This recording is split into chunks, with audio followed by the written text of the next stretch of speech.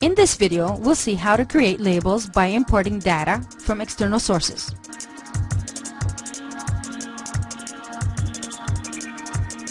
The data can be found inside a file, an Excel file, an Access file, a text file, or in a professional database system,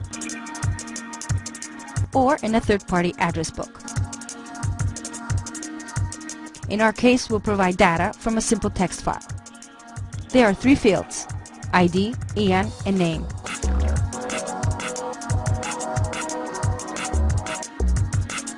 Let's click on the toolbar icon. Choose File, choose Text File.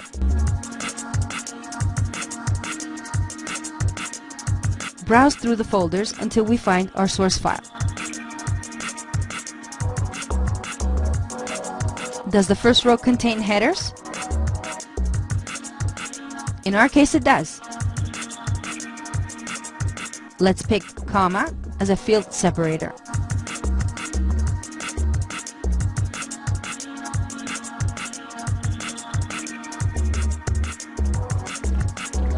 We can choose sorting, apply filtering, single select, which records to import and which not to. We are now ready to connect to the data source. All we have to do now is add elements to the label and link the fields.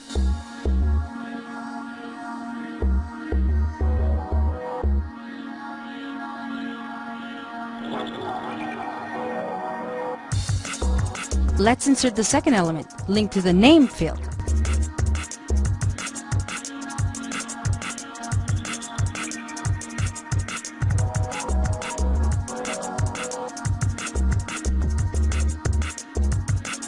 The barcode element linked to the AND field with the right type of barcode symbology.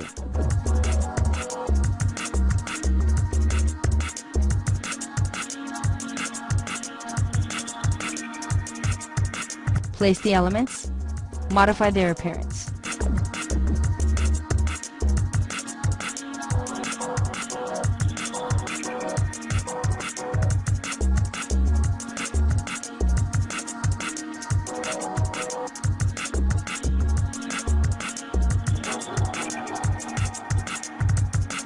And let's check that all the elements have been correctly imported and linked.